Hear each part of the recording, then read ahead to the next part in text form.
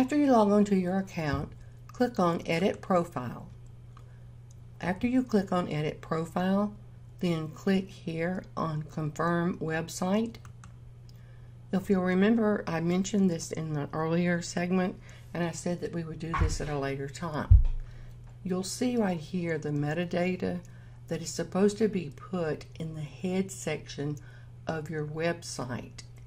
That is something that the person that developed your website needs to do. So what you need to do is to copy this and send that to the person that developed your website. Once they do that, then you will confirm your website, and then you will be able to get the analytics. It will also help you to move up in the search on Pinterest and so forth. So as a business owner, you definitely want to get your website verified.